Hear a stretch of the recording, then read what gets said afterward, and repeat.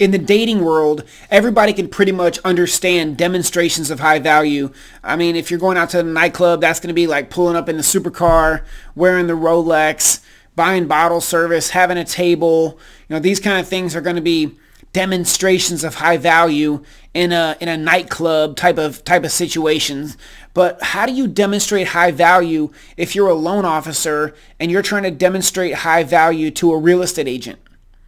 I mean, I'm sure you have some ideas now, but if you look at what most people are doing with the Monday calls and trying to go to coffee and that, where's the demonstration of high value in any of that process, right? It's actually, I think it's a low value offer, and it's a demonstration of low value by just offering to go out to coffee and figure out if there's something that you can do together.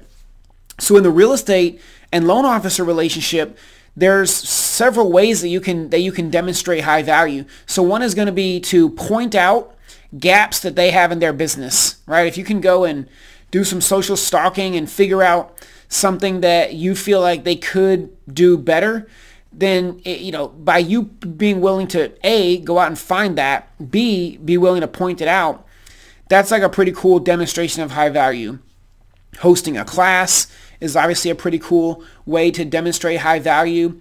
It also shows that you have a network and the people that you're connected with, and a lot of times that matters too, right? I mean, connected people are valuable people. And so these are just a few, a couple of ideas, but just curious as to how in your mortgage business are you demonstrating high value?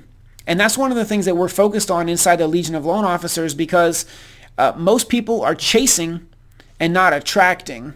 And it's just a totally different way to grow business, right? When people are coming to you, asking what's going on, or, coming to you and getting kind of into your circle, and then you can be able to follow up with them and over time be able to, create enough relationship capital that you can actually turn it into business. So yeah, something to think about. How are you demonstrating high value right now to realtors? And maybe you need to look at a few extra ways to do that. Hope this was helpful for you. If so, grab make sure that you subscribe, and, feel free to leave some comments if you have anything that you want to say down below, and I'll respond back to you. See ya.